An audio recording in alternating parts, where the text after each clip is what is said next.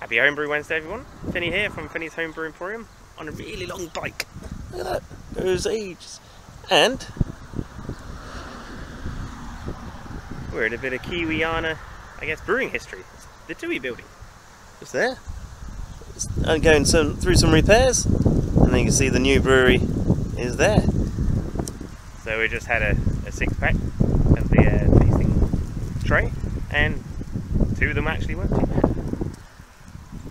But yeah, pretty cool. There's been a lot of beer made here over the years. It's a bit windy, so I'll cut this short.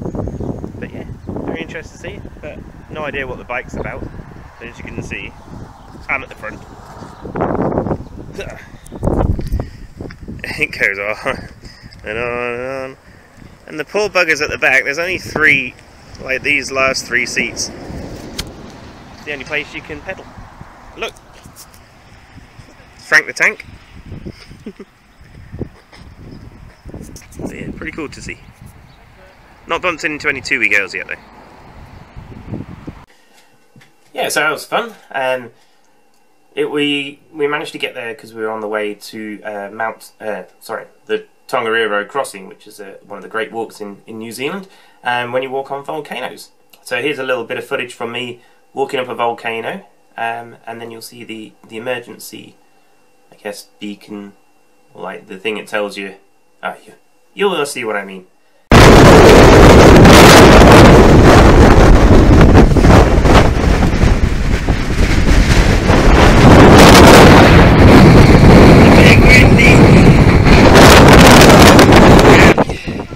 Just in case you want to know if you should walk on the track, this light will flash. Here's a view from the other side.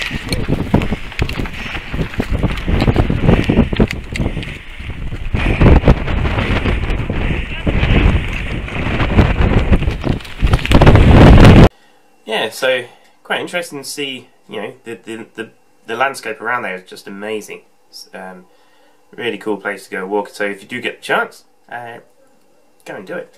So what else? Oh yeah, the Great Kiwi Beer Festival was on in Christchurch not too long ago, and we went along. So here's a little like small snippet of, gives you a sense of how many people are there and the atmosphere. There you go.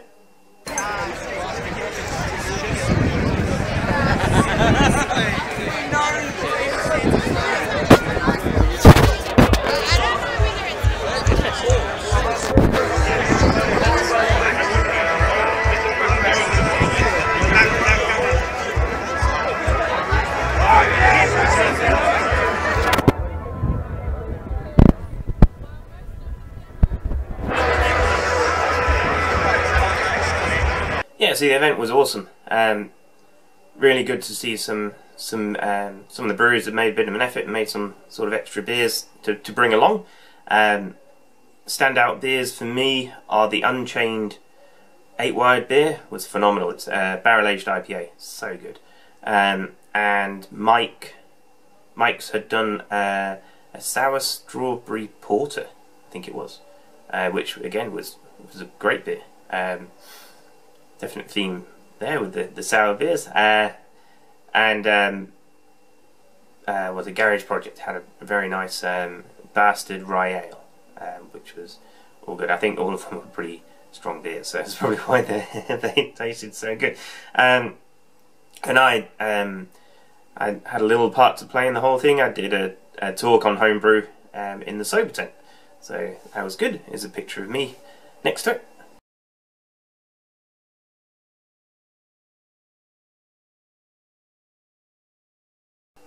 Yeah, so all in all, a good event. Hopefully it will continue again next year, and they get some better bands, because it's the only bit that sort of lets it down. But fingers crossed it keeps going with the good weather. We've been pretty lucky so far, all 4 years. It's had good weather, so it was good. It's good. Just really nice, relaxed event. You know, plenty of space, out in the sunshine, but not too hot, which is, I think, is a good way to go about it. Because otherwise, if it's too hot, people drinking, you know, 10% beers, they're just gonna they're going to struggle pretty fast. So well done to them. What else has been going on? The fresh hop beers are in the kegs, and they're all right. The pale ale, I keep trying it and going, oh, is it good? Is it not good? I think it's what probably a fresh hop pale ale should be. But I think the problem that we've had with the two beers is that it's just Nelson Sauvin. Whilst the one I did, the pale ale, had some of my own hops in. They're pretty much first year hops, so they don't have the punch that they probably need to sort of play alongside the Nelson Sauvin. So it's very heavily dominated by it, and because of the amount you're chucking in, it seems to be picking up some sort of vegetal notes as well. So I was getting sort of diesely vegetable sort of aromatics, but I guess that's in keeping with the hop. So whether it's good or not, I don't know.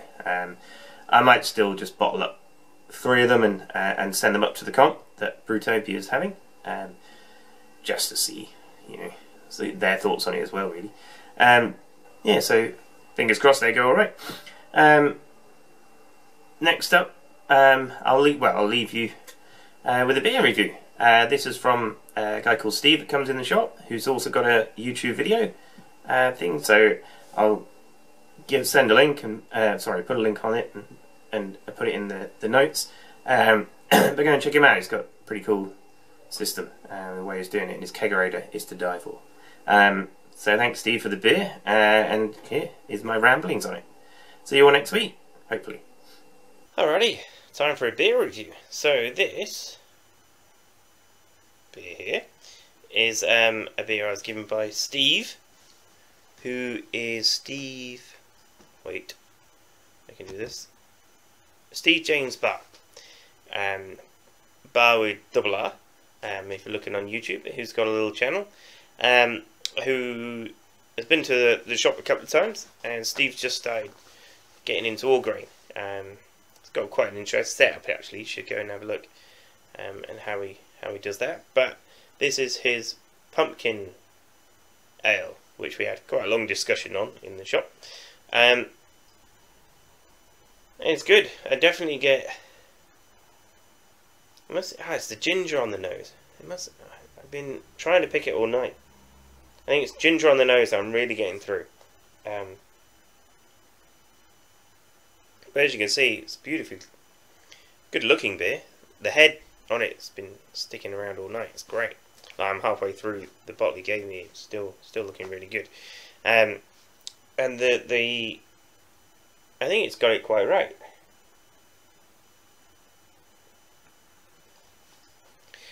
Those spices there, like when you think of pumpkin spice ales, it's definitely the spices that come through, and it's good.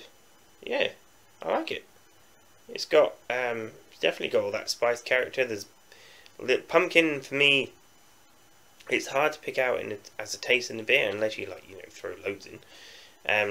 But I think it's got it quite right. It adds a lot of body. I did a pumpkin porter ages ago that whilst didn't taste of pumpkin, because I used it in the mash, I don't think I used it in the boil. And it just added loads of body to this pumpkin to the porter, and it was actually really good. When I rebrewed it afterwards without the pumpkin, it wasn't quite the same beer. So it's interesting to taste.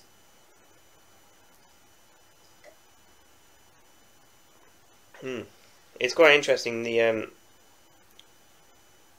smelling the beer and tasting the beer, they're quite different. The smell is quite dominated by the ginger, whereas the taste, a bit of the malt comes through, and all the rest of the flavours come through, and the ginger doesn't quite dominate as much. So it's an interesting beer in that respect. But to be fair, Steve's, I think, looking at this thing, he may have done 3 or 4 all grain beers.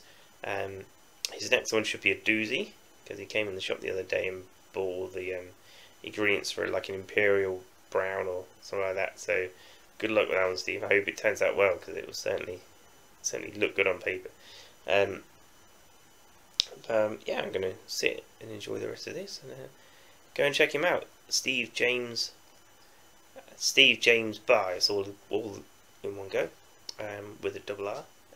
Go and check his channel out and see how this guy brews.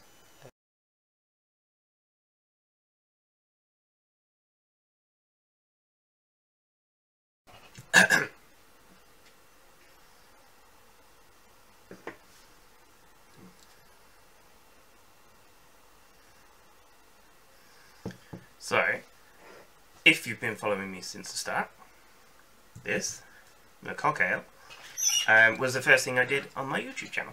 Back in April last year, I joined the YouTube community, and yeah, showed everyone how to make a beer with KFC. So this is, I've got 2 bottles left. So it was bottled 28th of the 4th, 2014, so in 2 weeks' time it will be a year old in the bottle. But as it's the anniversary of my YouTube debut, I thought I'll crack one. So hopefully it's not a gusher, because anyway, I don't know, little hiss. Oh god.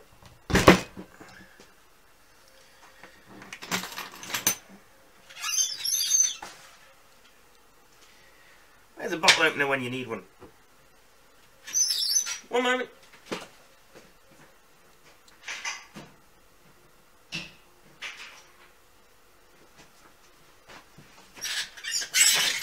Smooth.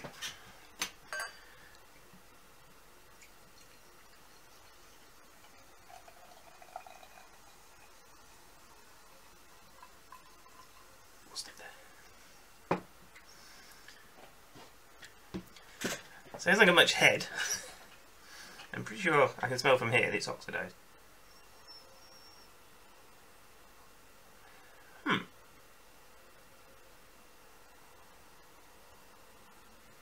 There you go.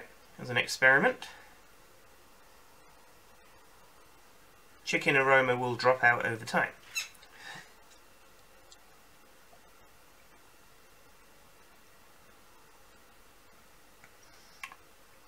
Yeah, it's oxidised.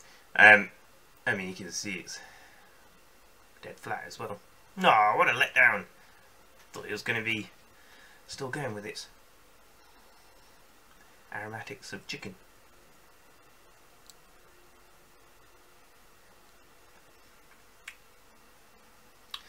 Ah, well, what an anticlimax. Oh, well, there it is. If you want to know how to make a beer with chicken, then go back to my first video and see how it's done.